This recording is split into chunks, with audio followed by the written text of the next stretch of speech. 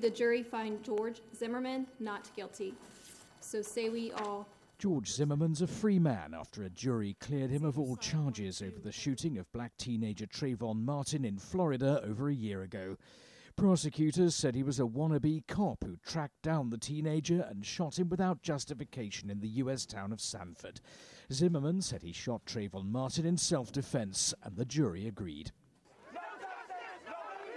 Outside the courthouse, supporters of Martin's family were outraged. How can you kill somebody and get off?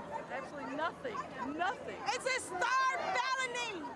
He racially profiled Trayvon, he stopped him and he murdered him.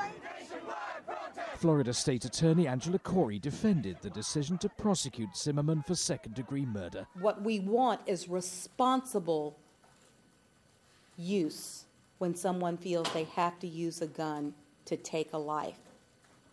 They have to be responsible in their use, and we believe that this case all along was about boundaries and that George Zimmerman exceeded those boundaries. Zimmerman's defense team was critical that he was even brought before a court.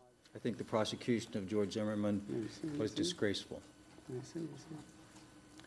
I am gratified by the jury's verdict, as happy as I am for George Zimmerman. I'm thrilled that this jury kept this tragedy from becoming a travesty. The case became a nationwide issue when Zimmerman remained free for more than 6 weeks after the shooting because police believed his version of events.